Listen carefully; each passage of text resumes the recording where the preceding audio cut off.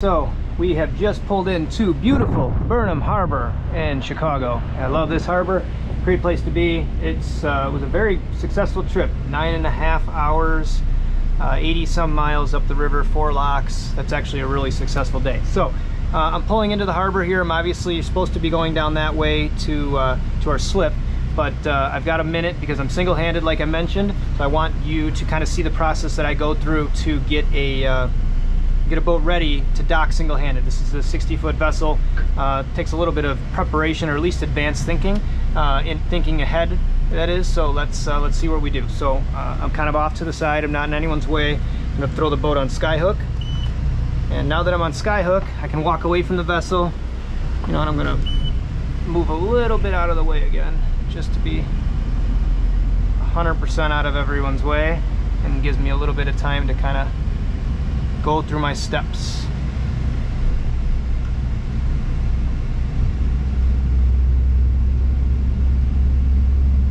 Okay, so back to skyhook.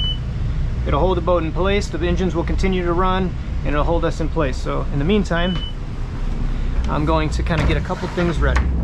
So one of the dock lines that we were using earlier, I'm gonna let it kind of sit here so it dangles so I can reach it from the dock. And I'm gonna kind of just get a couple of these lines ready.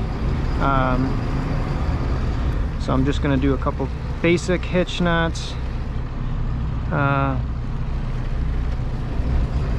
Get the boat in a spot that I feel comfortable.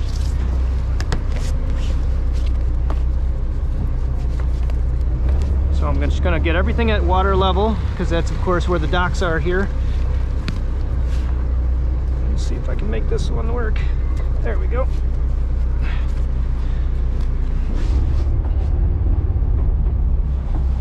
I'll get a couple extra fenders just to be safe to start, and then once I get the boat officially docked in, then I can figure out exactly what makes the most sense for this client's dock and how I really wanted to end the proper situation. So I'm just gonna have a couple blinds pre-done and ready. Obviously I don't want to be traveling with dock lines on the swim platform as we're traveling, so I kind of toss this over the edge here, but it still is accessible for me when I'm in the slip. Now I'm gonna grab a couple of these extra fenders from the port side, because the dock that we're going to is a starboard side tie, so I obviously don't need extra fenders on my port side at the moment.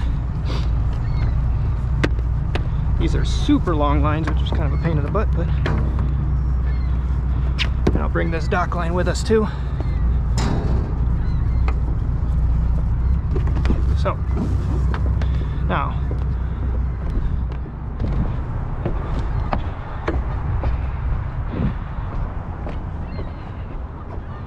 I'm going to put a dock line at this forward midship. I've got one at the midship, I've got one at the stern. So this gives me plenty of dock lines to start, at least. Again, I'm at the water line there. Do another little knot, a hitch. Got plenty of fenders.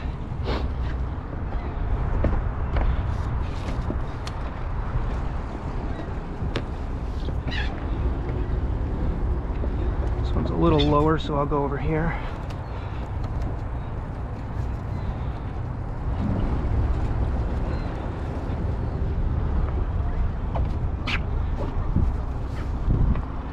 Just getting these dock lines ready and slightly dangling. Of course, not in the water, it's not good. But this way, when I'm at the dock, I have enough room to grab and go. There is a slight breeze. You guys, doubt you maybe can hear it, but it's blowing me in a direction that'll likely put me a little bit off the dock. So because of that, I need to be a little even extra careful and extra prepared so I can have the boat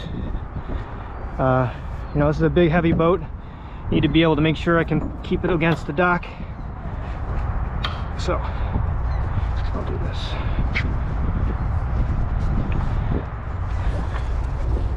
Now this one, same kind of thing. I've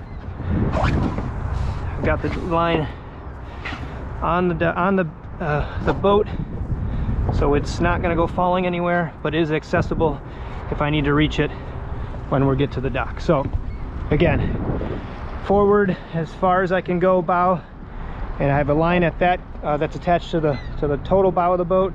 Forward midship, spring line. I got fenders down there. I've got another midship spring line, more fenders, 2 more fenders. I'm more than sufficient. I'm going to use this cockpit docking station once I get ready at the dock to again, I can be sitting here, I can have my bow thrusters on, which I'll turn on right now. You hit both on buttons. It's on and ready, and then I can be pulling into my dock. It's actually a stern end slip, so I'll be backing into the dock and I can affix as needed. So I feel pretty confident in the setup so far. You never know, as you get closer, you never know what you might need to do. I can get the video on here. So it looks like they just installed a back.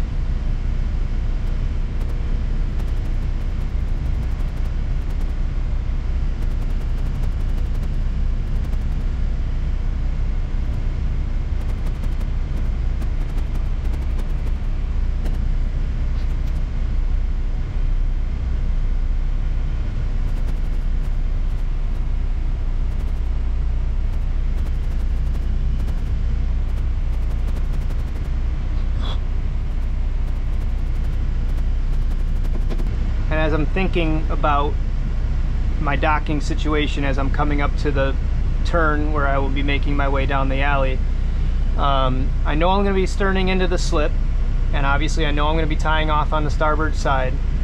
As I'm backing in, I'm going to want to make sure the boat doesn't go too far backwards. So obviously, background, this slip is a 100-foot slip. This is a 60-foot boat. I have so much room in this slip, it's amazing. So I have more than enough room, so I'm not overly concerned about that. But again, I don't want, once you're backing into a slip, you want to stop your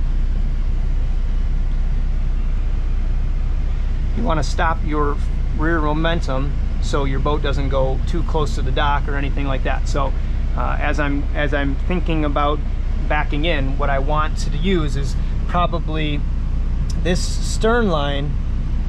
I want it to be facing forward, essentially rear facing in the slip. You'll see in a moment, but this will stop my momentum from going any further backwards. So that's what my thought process is, and I'll walk you through it.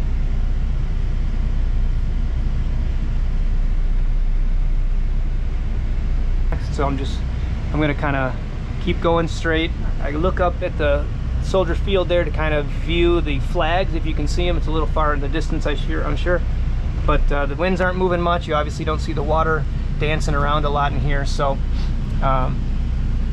it looks not too difficult at all. So we're going to be going to C31. So we got 29, 30, and then 31. So that's my slip right there. Obviously it's a super long channel. I'm going to just slow down my momentum, reversing with my port engine, which will slowly turn my vessel straight up and down in this slip. And to help the turn, I can go forward with my starboard, reverse with my port. I'll center out my rudder here.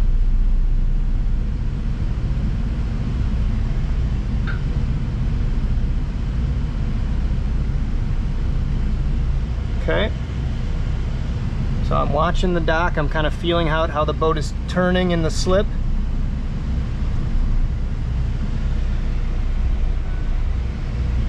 And light, continuing to do a nice, and just put it in neutral. I'm going to step back towards the cockpit docking station so I can hit transfer twice. This is lit up, so now I have control from here. So I'm watching, I'm looking backwards, I'm seeing that that's the slip I'm going into. I can look forward to see how much further room I have. That way I've got more than enough room, so I'm not too close to the vessels in front of us or behind us, of course, if there's a dock here or a boat here or anything like that. So I'm just going to slowly turn this, slowly doing the twisting of the joystick. You can see the colors twisting as I do that.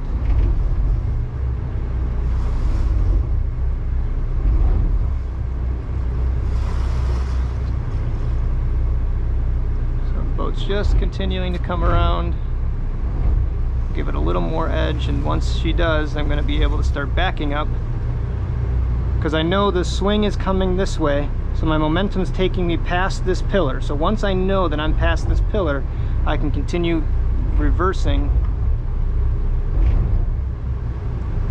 And obviously my view of the pillar is pretty good, but I can't see exactly where my swim platform is. So that's why I err on the side of seeing what I can see, knowing that I can be closer to this dock and I have plenty of room and all my fenders are lined up. So I'm going to continue to shift a little closer to this dock. Now I know I have plenty of room to go backwards. I'll give an eye over here. I've got more than enough room cleared over there. So I'm going to go straight back. And then I can look up the channel, look up the dock lines here to make sure my boat is straight up and down perpendicular going into this slip. And I'm just drifting in, so I'm watching how far my dock lines are, or how far my boat is from the dock. It's starting to drift this way and I don't want it to drift too much, so I'm going to slowly pull it away.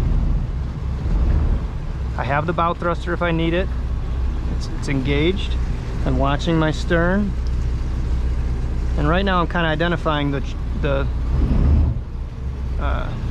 boat hooks, the cleats here that I might need to affix my boat to. So I'm going to keep going further back.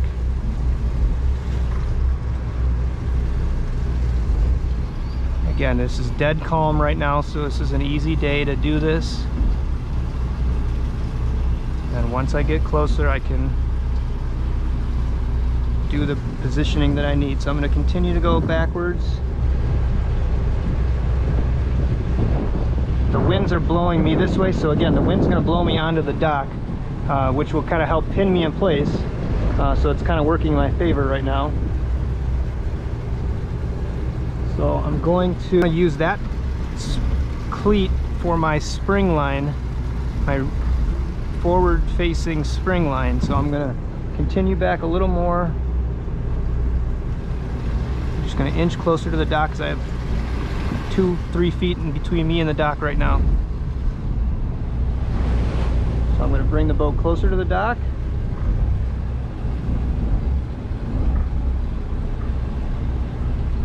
She's about to lay up on the dock. You see it right here, all around, perfect. I'm going to inch away, step off. I'm going to grab this dock line here and get it over here just as an extra line real fast. Now I'm going to move up to this dock line that I told you I wanted to forward facing. So again, this will stop. Should have set that up differently. That was an error on my end. I don't want the boat to go any further back. So if I start right here, you see how the line's going this way, the boat's not going to go any further back right now. I'm just going to hold it like this. I'm going to come up to this dock line here. Perfect. This is the bow line that I set up, right? So now I can do this. And I don't know exactly, again, this is my first time in this slip, so I got to figure out what makes sense for how I want this boat set up. But for now, let's just play around. I'm going to put this one up here. So all my fenders, you can see them properly working on the dock. I'm going to pull this boat. Let that sit there for a minute.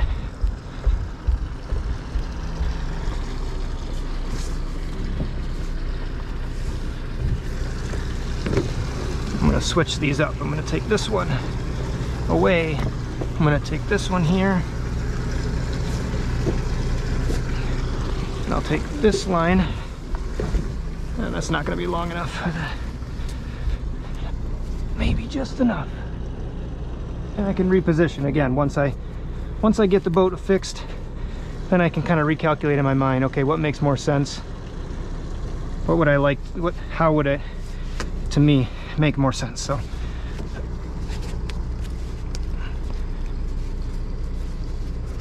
Get them locked in for now. This isn't permanent, but again, single-handed, getting the boat fixed to the dock is half the battle.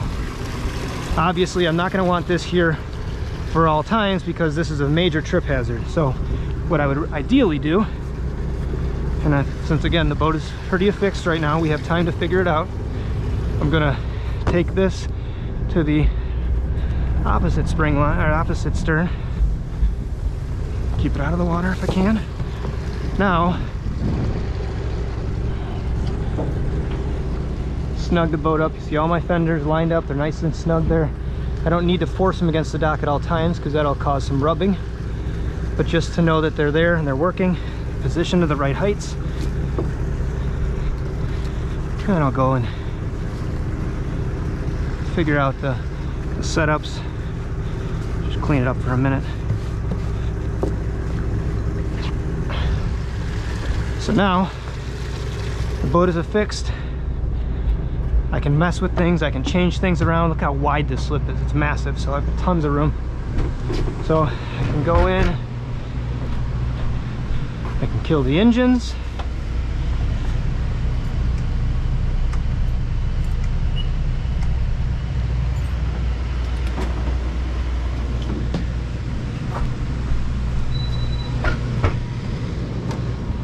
I can take care of the shore power. Shore power cords.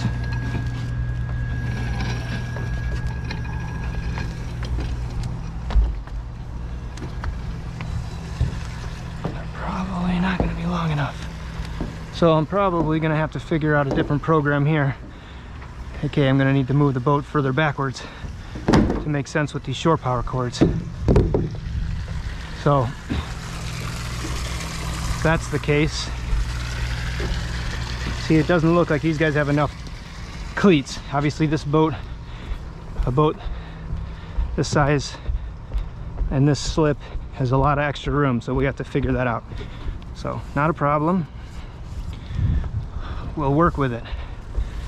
So if I take that bow line off and a crazy wind came from the opposite direction, we don't want the bow going crazy, blowing away somewhere, right? So I'm gonna kind of just hold on to these lines as I go, but these are just to give me an opportunity to kind of rethink this. So if I start pulling the boat backwards, since this one's forward facing, we can work with that.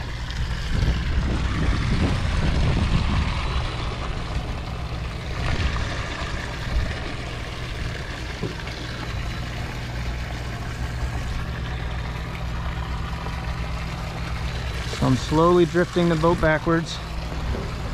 I'm gonna untie this dock line.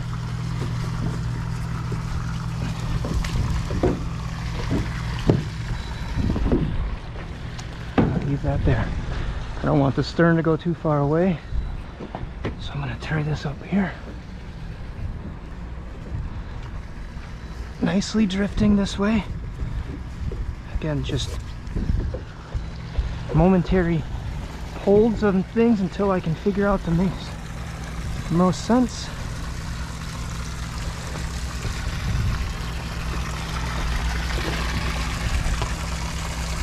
So now the bow line's catching a bit, but you won't go too much further backwards.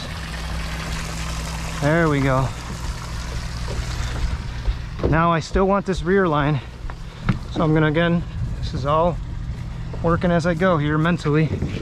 But now I want this line, as I mentioned before, this was the forward facing rear spring that I want to use.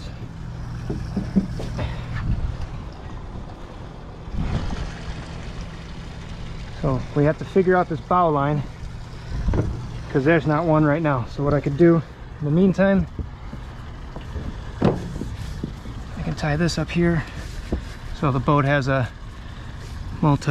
forward and a rear facing. It's a little tight, but I'll loosen it in a minute. Now I can work with this, tighten this a bit. Doesn't need to be crazy tight, there's plenty of room in this slip.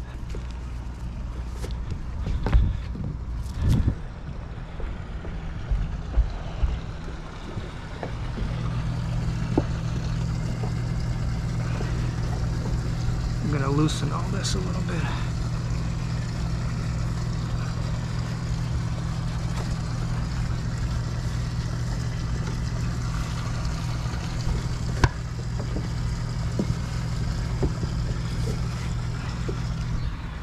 So these could work for now. We're going to need to get new dock cleats put in, so we'll work with what we've got for the moment.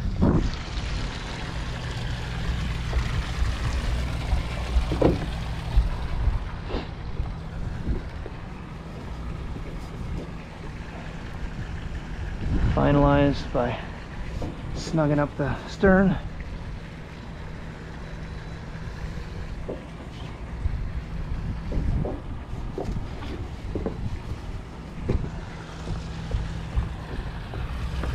Now I can take the shore power.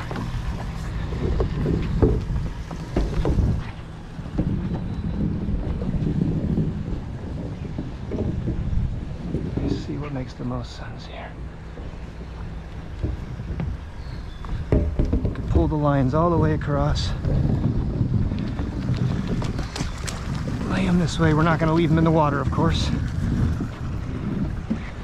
Go around. Make sure the power breakers are off. Off, off, off.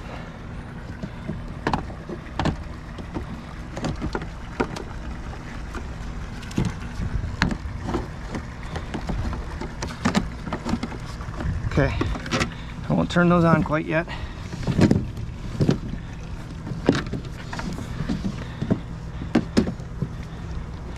So again, these are going to sit in the water for a moment. I'm going to fix that so you don't see that.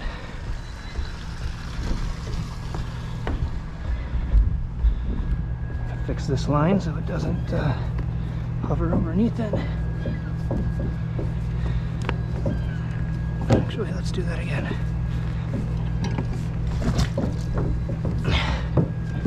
There.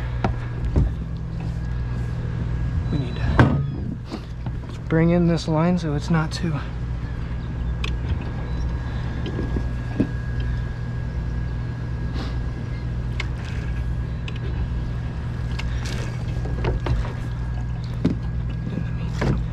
let it sit here.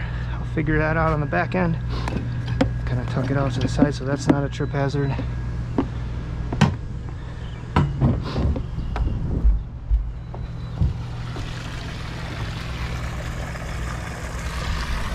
So we need something here. You see how the boat's drifting away. Something's not holding it to the dock well. Again, we can figure out other options. I don't know if this is the best option, but let's look. We went through here. This is pretty straight up and down. I would prefer if this was maybe moved a little bit forward, but again, for the time being, we're figuring it out, and then we can talk with the client, talk over their specific location and the slip. Maybe they want to move the boat in a different direction, forward or aft or anything. So in the meantime, I don't want to make decisions for them until they can choose what they want to do. Fenders are good.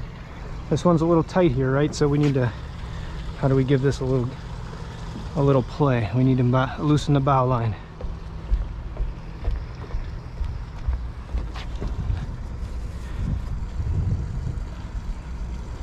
There we go. So then the fenders are hanging there. We're eventually going to line this dock with fenders. I don't like to leave the fenders having to hang over the boat. It's one more thing to think about when docking or leaving the dock. I leave them lined up on the boat, or on the dock that is, and then they're affixed for good. Once you get the right setup, you don't have to overthink it again. And then the other thing I'll look at,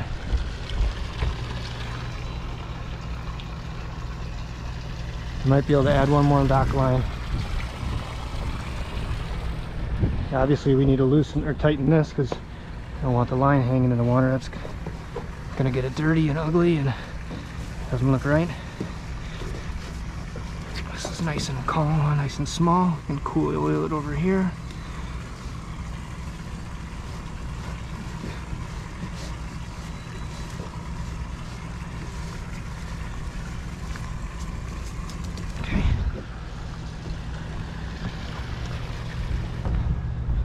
think I have one more dock line that I can use.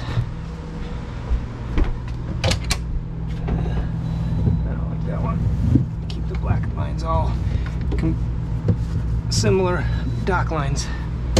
I'll make it work. But either way, essentially now you see the boats are fixed. We're in our slip. Did it on our own. It's not crazy windy, so it's not a huge feat of anything crazy, but it's